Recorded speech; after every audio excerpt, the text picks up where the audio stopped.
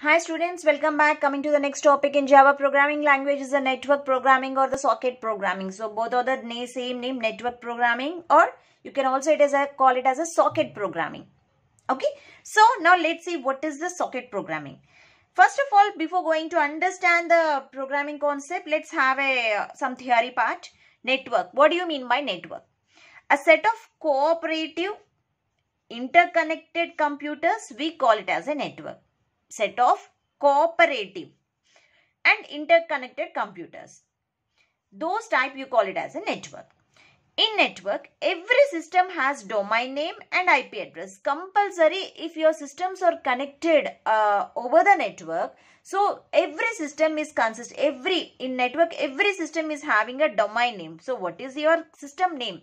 Okay, so host, local host, if you are using the same computer, it's a local host, or if you want, so the domain name you will need to mention. And the IP address also, the connection where exactly the system is present. So in a network, every system has a domain name and IP address are compulsory. So this is one system and this is another system and this is another system. All are connected over the network. Okay, so when they are connected over a network, means these are, then it becomes a cooperative computers, interconnected computers. Okay, so each system is having a domain name as well as the IP address. Okay, so now let's try to understand steps to develop a client application and the server application. First, let's try to understand the client application and the server application. So see here steps. In the next video, I'll explain the program, how to work on client and server applications, how the output will be appeared. Okay, so first let's have a look on the steps. First, you're a client. Okay, you're creating an application. So what are the steps you need to be followed? First, create a socket object with server address and port number. So first of all, what is a socket?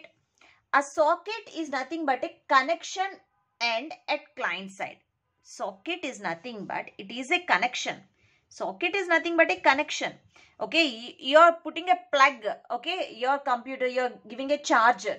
So the charger point is connected to a socket. Socket means it's nothing but a connection.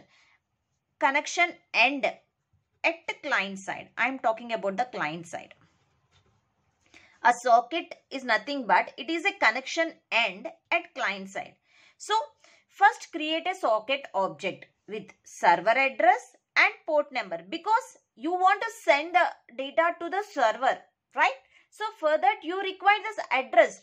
So the server address and the port number you required. So create a socket object with server address and port number. So where you have to be there. So first establish the connection. So by using the socket object. Next, create an output stream. Okay, you establish the connection. So from client to server, this is a client and this is a server. You establish the connection. Okay, and this is a network. Let's take this is a network. So this is a client and this is a server. Okay, so here whatever it is there, it's a socket is connected here. So here this is a client socket and this is the server socket. Server side is a server socket and the client side is a client socket. So create a socket object with server address and port number. Now connection is established. Create an output stream because you need to send the data to the server. So that is output. The client is sending the data, output. So create an output stream that can be used to send information to the server. Okay, I created an output stream. Next, create input stream also. Okay, I am sending the data. Then why we need to create an input stream? Because you have to receive the response, at least acknowledgement you have to receive from the server.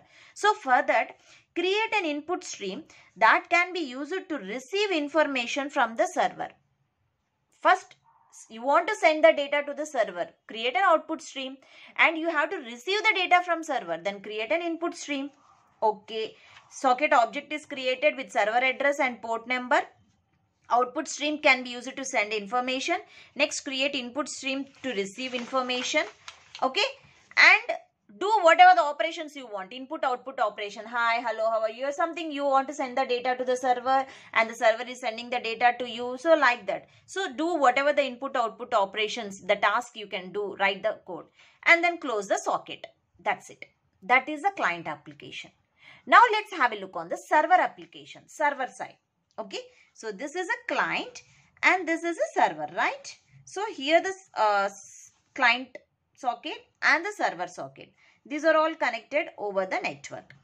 Okay, so client is over. So what you have done, you had created a socket object, okay, with the server port number and address. Then you have created an output stream to send the data, and then you have created an input stream to receive the data from server, and you have performed some operations, input output operation. You have closed the socket. Now server. So what you have to do for implementing server application, what steps you need to be followed? Create a server socket. So here also you need to create a server socket object with port number. So you are just only with port number only you are creating. Okay, anyhow you are receiving the data, no need of address, because you are receiving a client. So from where you are getting, you will get the information. Okay, you just require only the port number. So call accept method. You have to call accept method. Why we are using accept method? To receive request from a client. If you want to receive the data from a client, the server has to call accept method. Then only you can receive the data. So this accept method contains a program task which sends the data from client to the server. Okay, I am calling accept method. After accepting, you have to create an input stream. So that can be used to receive information from the client. Input, receive. Okay, it's not output stream. So first accept it. Okay, request, if you want to receive the request from client, you have to call the accept method. Then create an input stream. Why I am creating an input stream for server side? Because to receive information from the client. Okay, I had received the information. Then what I had to do? Then create an output stream. Why I need to create an output stream? Because the server has to send the information to the client, right? So further an output stream is required. So create an output stream that can be used to send information to the client. Okay, I had created an output stream. Then you have to first create the input and output stream, then perform the input output operations whatever you want. Then close the server socket.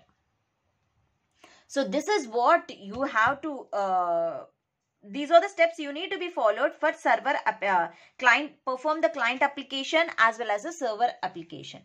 So in the next video, I will explain a program, how to write the client application program and the server application program, and how to execute that program on the command prompt. Okay, so I'll explain program on the paper and try to implement the same program on your system, so that you will get a clarity on that.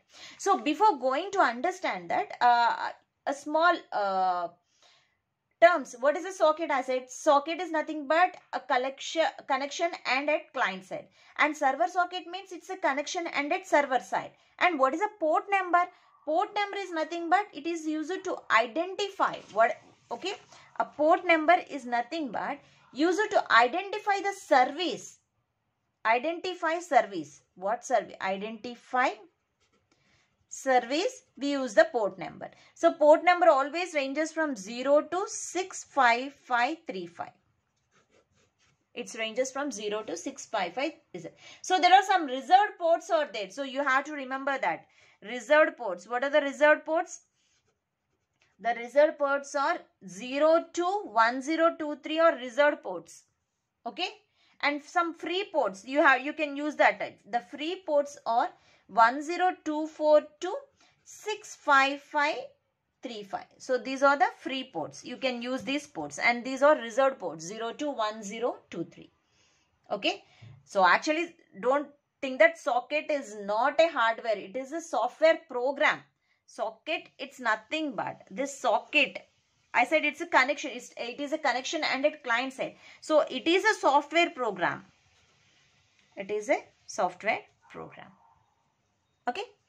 Thank you.